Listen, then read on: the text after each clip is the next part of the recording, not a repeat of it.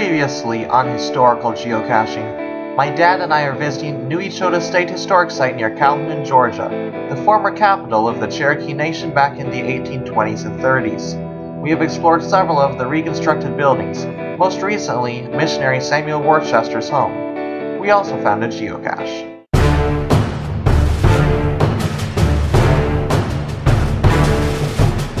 By the mid-1830s, more and more white settlers were coming to steal Cherokee land, given away in land lotteries.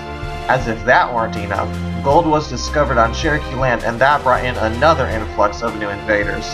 As tensions mounted and problems increased, an inward division of the Cherokee Nation became evident.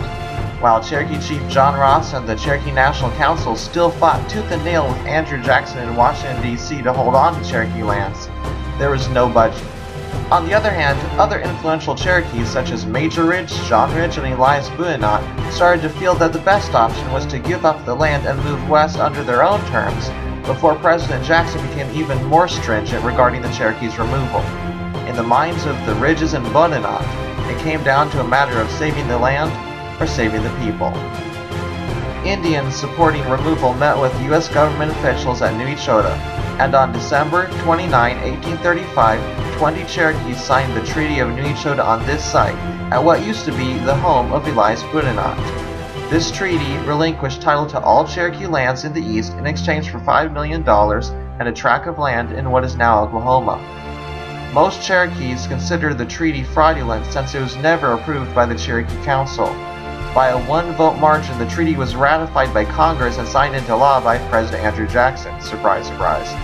In 1838, the U.S. government used this treaty as legal justification to forcibly evict the 15,000 Cherokees who remained in the East. I would like to know, what would you have done in this situation? Would you have tried to hold on to the land no matter what with John Ross, or with the Ridges and Boudinot realize that it would be better to give up the land and save your people? There are no easy answers.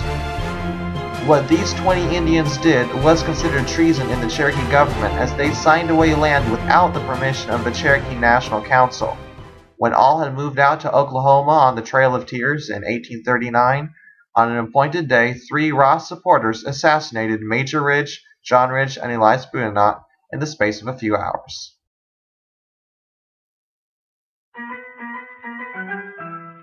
Hey guys, thank you so much for watching this video. I hope you enjoyed learning some more amazing American history.